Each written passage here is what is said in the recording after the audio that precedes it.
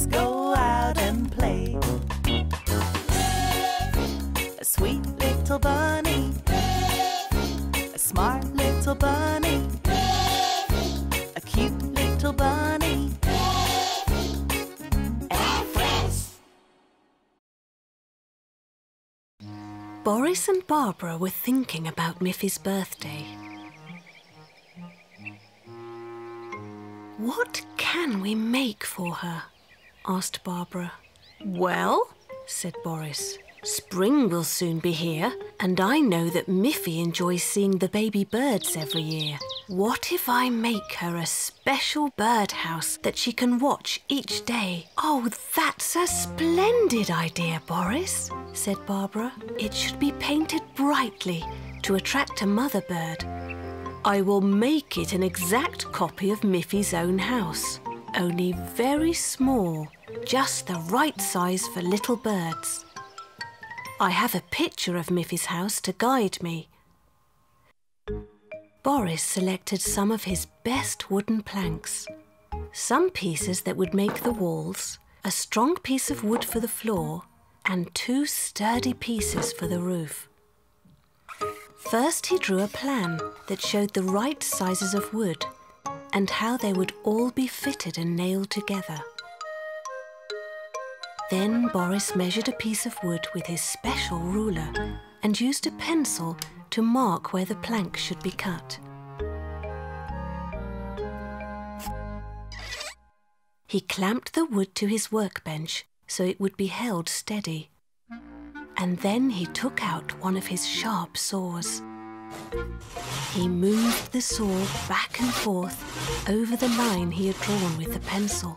He did this for each piece of wood until every part of the birdhouse was cut to the right size. Next, he used a hammer to fasten all the pieces together. Finally, there was a perfect little house.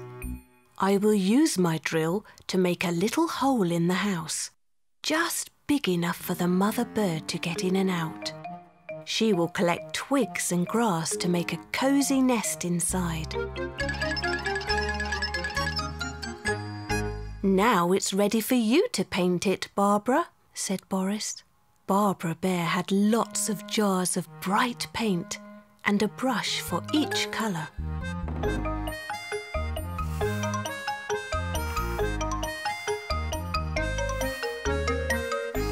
Soon the little birdhouse really did look like a tiny model of Miffy's own house, with one small difference.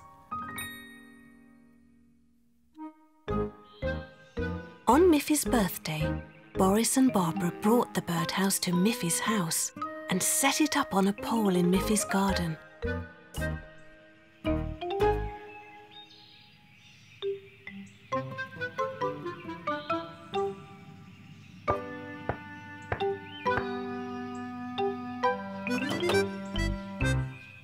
Happy birthday, Miffy, said Boris and Barbara. We have a surprise for you. Come and see. Miffy was delighted with her birdhouse. It looks just like my house, said Miffy. But there's something different. Instead of a door, it has only that little hole in the front. That's a door for birds, said Boris. It's not a bunny door. They all laughed. Oh, how wonderful to have such clever friends, said Miffy. You have made me happy, and your present will also make a mother bird very happy.